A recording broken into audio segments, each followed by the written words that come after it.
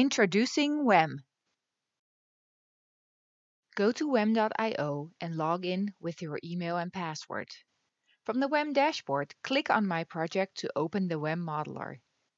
The WEM Modeler always starts with the Flowcharts folder. This is the heart of your application. We are going to build a basic CRM application to manage company data. Create a new application by creating a new flowchart. Within the flowchart editor, you can drag and drop all the elements you need to build your application. Drag and drop blue user interaction nodes to create user interaction screens. You can change the node properties like the name. You can create your application flow by simply drawing arrows. Just point and click the nodes you want to connect.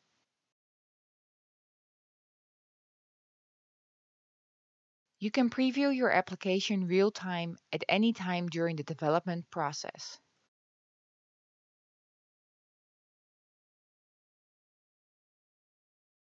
Create your data model without any SQL knowledge. Just create database lists and add fields to it. You can create any type of field, like text, logical, or date fields, without limitations. Just select New Field and select a type of field.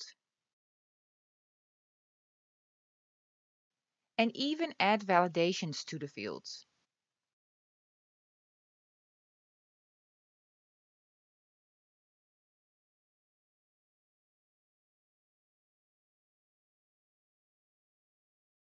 You can use the data models within your flowcharts. If you want to display your company data in your user interaction screen, just double-click on a blue user interaction node to open the template editor. In the data panel on the right side of the screen, you will find the company data model list you just created. Place a data grid list view on the screen.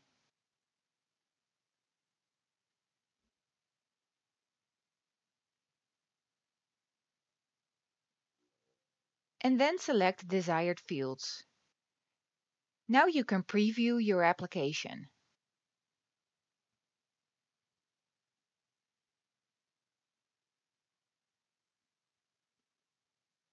Notice that the data grid is already on the screen, but still empty.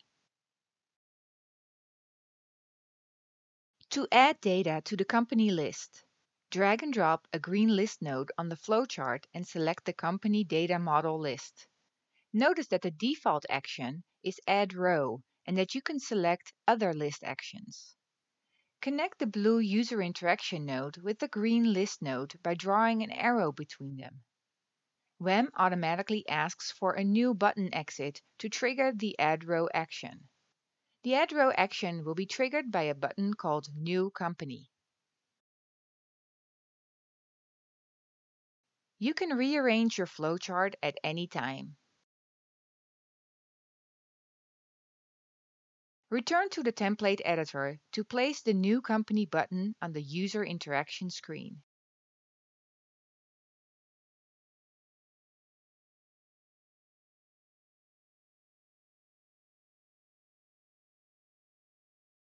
The next thing we have to do is create a data entry form to fill in company data. Just drag and drop a user interaction node on the flowchart and connect it to the green list node.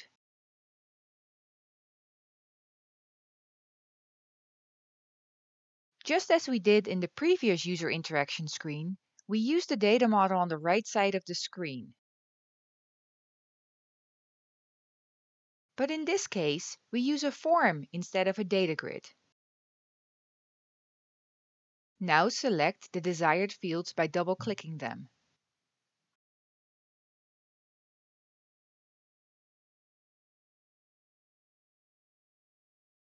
Next, we are going to create two button exits. One to cancel our actions and one to save our data.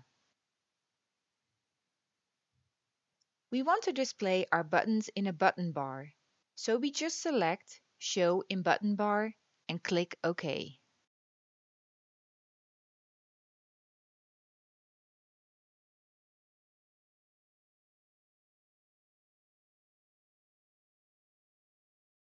To save all our list changes, just drag and drop a green Save node on the flowchart and connect it to the Save button exit.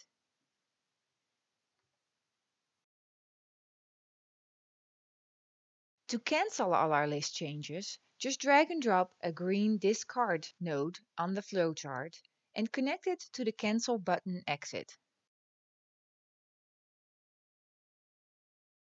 To complete the flowchart, link the green nodes to the Company Overview User Interaction node and preview your application.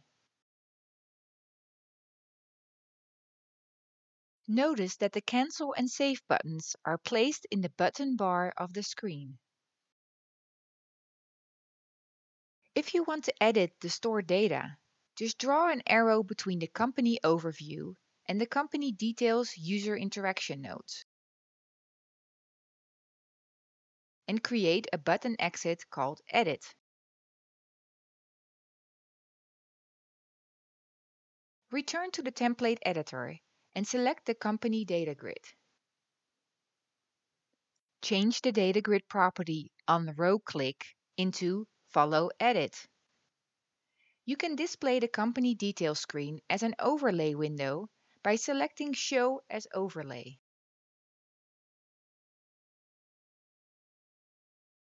Now you can edit the company data by clicking on a row and changing the data.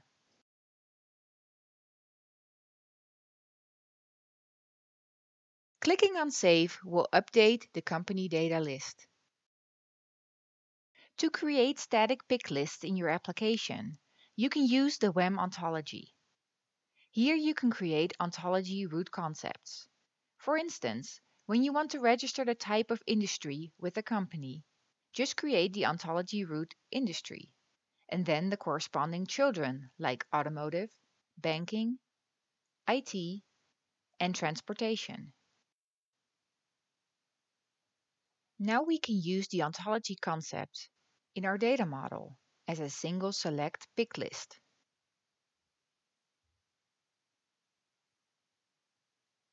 Select the root concept you just created.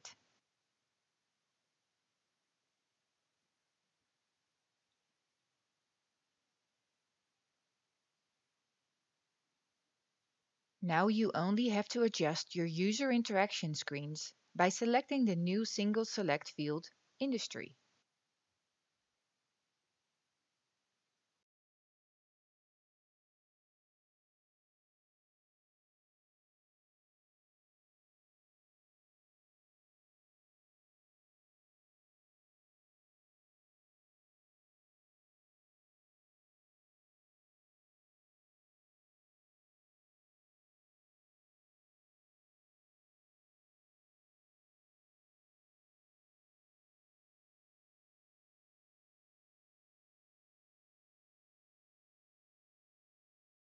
Integrating your application with external data sources is very easy.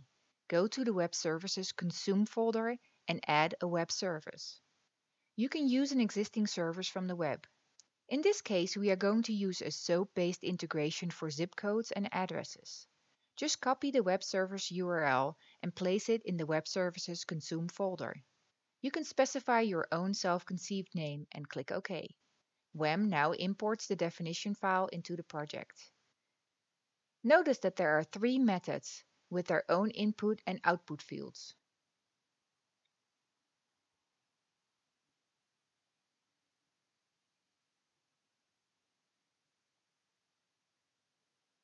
Now we can use these fields in our workflow and user interaction screens.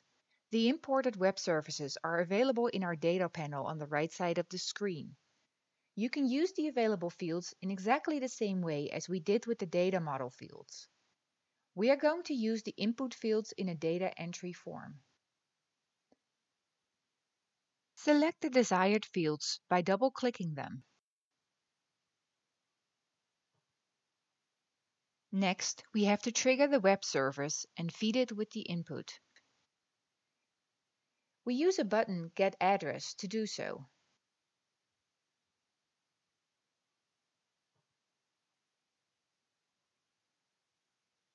We can optionally adjust the look and feel of the button by selecting an icon and changing the color.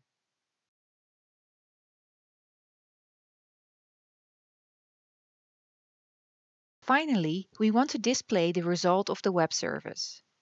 Instead of the standard field presentation, we use a so-called widget, in this case, a Google Maps widget. Simply adjust the properties of the Google Maps widget and change the marker mode into coordinates. There are latitude and longitude fields available in the output fields of the web service. We are going to use these two fields to feed the Google Maps widget.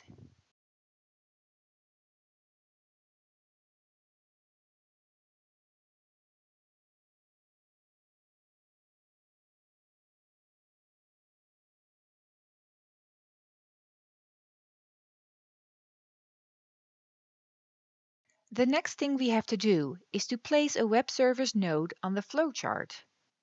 Drag and drop a gray web service node onto the flowchart and select the desired method.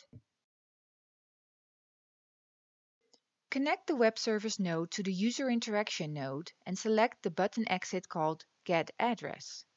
The result of the web service can be returned to the user interaction node to display.